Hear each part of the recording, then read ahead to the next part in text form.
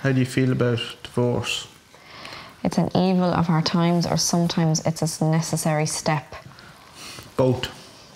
Sometimes it is a necessary step. But only sometimes. I like the way that's phrased, actually. I think it's necessary sometimes. My parents are divorced and I think it suited them to get divorced. They were not happy together, and them not being happy together meant that the people around them weren't happy. You know, if it's for the best, it's for the best. Because, you know, there's nothing worse than a toxic relationship. Why would you say both? Why would you say it's an evil of our times? It's a horrible thing for any family to have to go through. I'm sure neither parties wanted the relationship to end up this way, and sometimes it's a necessary step. Even though as a Christian, and you know, generally Christians, we don't believe in divorce. Oftentimes you may need to separate if there is a need for it. Maybe one of the partners is being abusive or being violent or something. I don't think anyone should be in a marriage they're unhappy with. I mean, 30, 40 years ago, you were in a happy marriage. If your husband was beating you or whatever, you stayed, you know, that's just the way it was. You know, being a spinster wasn't an option either as a woman. Like, if you weren't married by the time you were 23, 24, you were written off, so you had to get married. And I imagine a lot of them ended up in marriages. A lot of people say, like, oh, but they're married, they can't. No, they're still just two people. Those two people didn't actually become one when they put rings on each other's fingers. Do you know what I mean? Like, I think you should try work everything out. Like, go counsellors, everything. And just as a last resort, like, I think it should be. Absolutely. Yep. I mean, if something doesn't work out, why would you be trapped? No. That's just nonsense. It's absolutely necessary. We agree. Hey! Let's get a divorce. How do you feel about marriage? It's a lifelong dream. It's not for me. It's a piece of paper. Marriage. It's not for me. I think it's a piece of paper. It is just a piece of paper. It is a piece of paper. Meh. You're kind of meh. Yeah. I think it's an important thing. Yeah. We kind of disagree on that one. Yeah, I'm just suspicious of institutions like all postmodernists.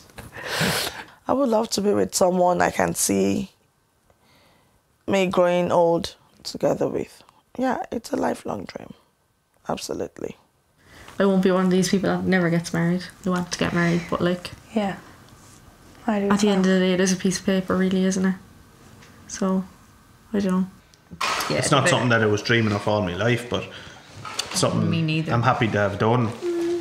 There are a lot of girls out there that dream about the day that they dream of their wedding, you know, since they're about like 5 years old. Yeah. But I've never been one of those girls. Yeah. But I do think, I wouldn't say it's a lifelong dream.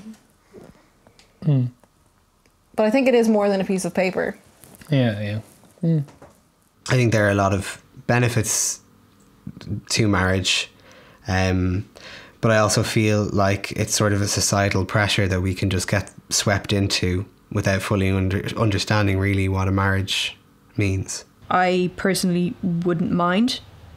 Myself and himself have talked about that before as well, and we basically came to the conclusion if we did get married, it would be for everybody else. So it would be for our families.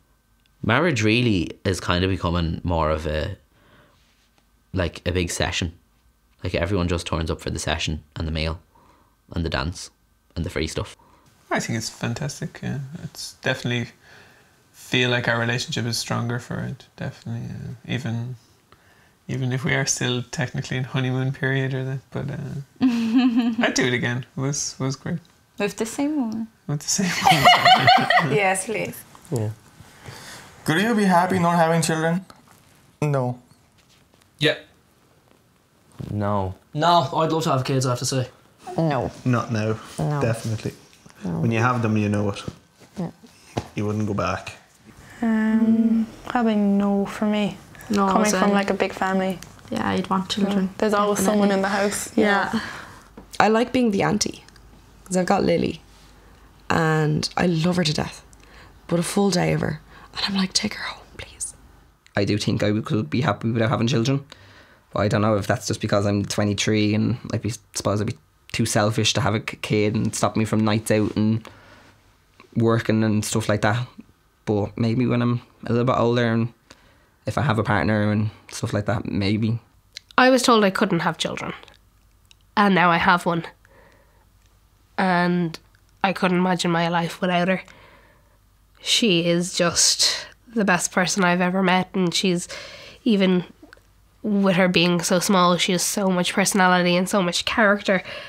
When you die, you want to leave something, and if you don't have any kids or stuff like that, like who's there to remember you or continue on your family? So if you don't have kids, your family's not going to last too long, is it? So I do not want to pass my genes down to anyone else. No. I mean, best case scenario, you get another me. Nobody needs that. Nobody the does. world does not need that, No. you know? I'm actually unsure at the moment. Well, actually, not at the moment, for a while. If I want to have kids. So I've looked into getting my eggs frozen in the next few years in case because I don't see kids in the next 5 years at all. If I didn't, if the doctor turned around to me tomorrow and said you can't have kids, I think that's okay. Really, I'd be devastated if the doctor said, well, "Okay, like kids," I could be a little bit kind of but I think I'd live on. Like I'd be okay. I wouldn't be thinking about it every day. No, I don't think I could. I love my child. I hope I'll have more at some stage. I've always had the fear of, oh God, can I have kids? Because I don't know whether I'd be able to. If I got an implant in my back, would I be able to? I don't know. If my back is too bad, would I be able to carry a child? I don't know. And I think that's what's making me want a kid even more, is because there's a possibility that I might not be able to. Like a lot of people say they're happier when they have kids. No, I want kids, so I'm going to say that I wouldn't be happy not having kids. When you project yourself into the future, how do you see yourself? Married or in a civil partnership with children, on my own with children, in a relationship with no children. Married. Yes. With Married children, with children. preferably. Well, Married with children. Married I with suppose children, we're so there. we are there.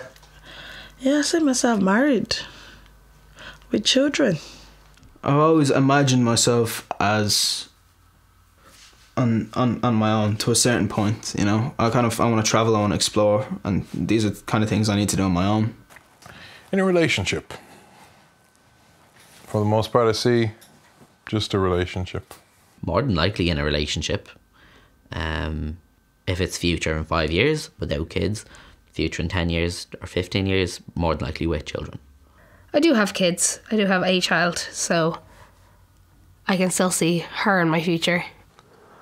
I'd say married or in a civil relationship with children. Married with children, yeah. Say married with children, yeah. It's kind of hard to imagine, but it's what I'd like, I'd say. Ideally, yeah. I think if I looked at myself in the 40 or 50 age bracket, I'd like to be married with kids. Like, yeah, I'd be the same. Yeah. Yeah, like I want to go through my 20s without having kids. I think as soon as I'm going to be 30s, I'd like to have kids then. Probably in a relationship, married, maybe with children. But like in a relationship, I think that like I do eventually want to settle down with someone. And children, I don't know. I think I'd be happy enough with a pug. Like, I think I'd be happy enough with a dog. Like.